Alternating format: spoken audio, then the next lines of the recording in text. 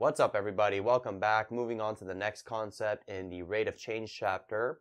We're now going to be verifying maximum and minimum values on a function. And so far in the chapter, we've gone over different methods to find the instantaneous rate of change at certain points on a function.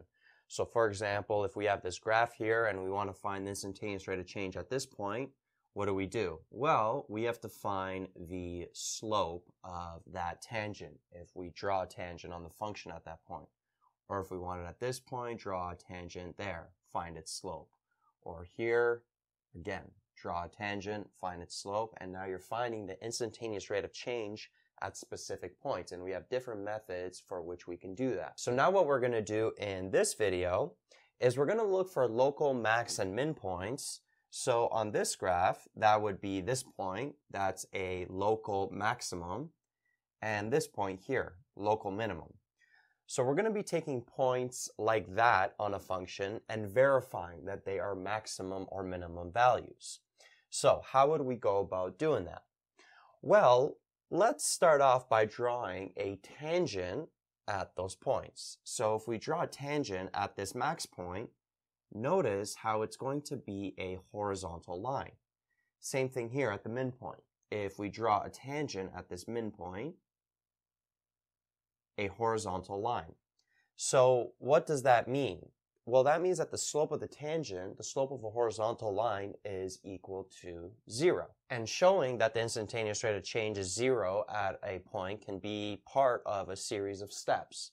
So, to verify a max or min occurs on a function f of x at an x value of a, the first step is that we can show that the instantaneous rate of change, or the slope of the tangent at that x value of a on f of x, is 0. Right? So a maximum or minimum value is always going to have an instantaneous rate of change equal to 0. And how you show the instantaneous rate of change is equal to 0, well, we went over a bunch of methods. You can use the following interval method, preceding interval method, the centered interval method. You can also use the difference quotient. So, a bunch of different options to show that that instantaneous rate of change is 0. But notice after this first step, we're only going to know that the point that we're dealing with is a max or a min, but we're not going to know which one it is yet. So that's what we're going to take care of in step 2. So step 1 tells us a point is, okay, it's a max or a min. We don't know which one yet. And then step 2 is going to tell us, okay, this is a minimum point or this is a maximum point. So how are we going to do that? Well, let's get a little bit more specific with this graph. So let's say that this maximum point here is happening at a point 2 and 25.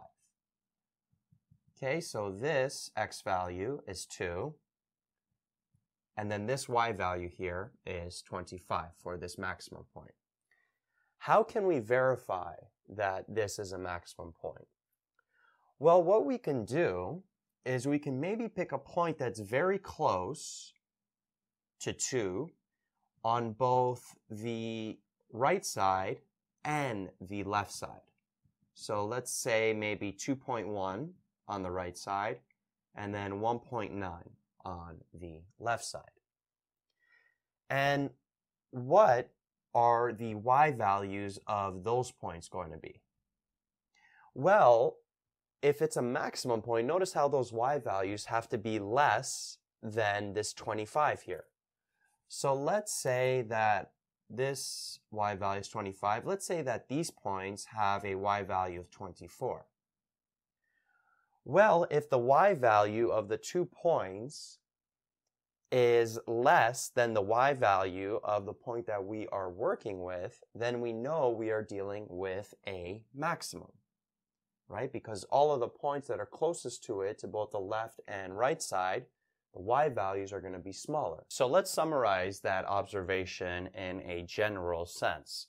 So I wrote out here, if f of a is greater than f of a plus h, and f of a is greater than f of a minus h, meaning that this f of a here is the same as this f of 2, right? The y value at this x value of a, at this x value of 2, if it's greater than f of a plus h, right? So the point plus an h value that's very small. I should probably write that too. So you might want to write h is a small value there.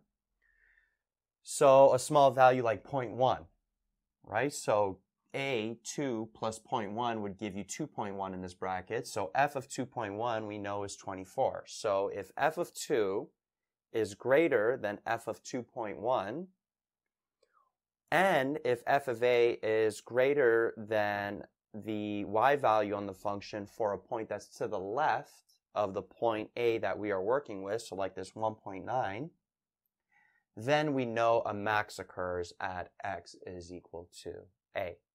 So we basically took this observation and summarized it generally here. Now, what about to show that a point is a minimum? What would we do?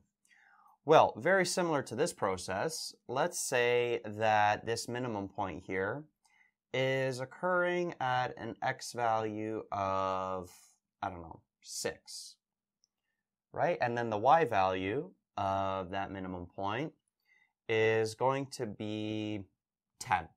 So this point here is going to have a coordinate at 6 and 10. So what we can do is what we did here, is we can test the y values of this function to both the left and the right of this point. So we can pick maybe an x value, let's say, of 6.1, right? So an x value that's very close to 6 to the right, and then an x value that's very close to 6 to the left. So let's say 5.9. And for this to be a minimum point, notice how these y values are going to have to be higher than the y value at that point that we are working with. So let's say these y values are going to be at 11. So if the y values of points that are very close to both the left and the right of the point that we are working with are greater than the y value at that point, then we know a minimum is occurring. So taking that observation and then generalizing it, so another case for the second step, if f of a is less than f of a plus h, and f of a is less than f of a minus h, where h is very small, then we know a minimum is occurring at x is equal to a. So taking this and relating it back to this scenario, this f of a here is basically f of 6. And we know f of 6 is 10. The y value at an x value of 6 is 10. So if that y value is less than the y value of the function to points that are to the right, so f of a plus h, so like this f of 6.1 is 11, right? And then f of a minus h, a point to the left of it, so like this 5.9, f of 5.9 we found out here is 11 as well. So notice how f of a, f of 6, is less than f of 6.1, and it's less than f of 5.9. We know a minimum is occurring then. So you can always follow these steps whenever you're asked to verify a max or min on a function at an x value of a. First step, you have to show that the instantaneous rate of change or the slope of the tangent at that x value of a on the function is 0. So we know then that a max or a min is occurring. We don't know which one yet. And then in step 2, depending on which scenario happens with the y values of the function that are very close to that point, we'll then know whether it's a max or a min. Yo, what's up guys? Thanks for checking out my channel. Hopefully you got some value from the video you just watched. If you did get some value, big favor to ask you, please like this video and subscribe to the channel. Any questions, any recommendations on things you'd like to see, please leave it in the comments section. Also check out the description box below for links to material and content related to the video you just watched. Peace out.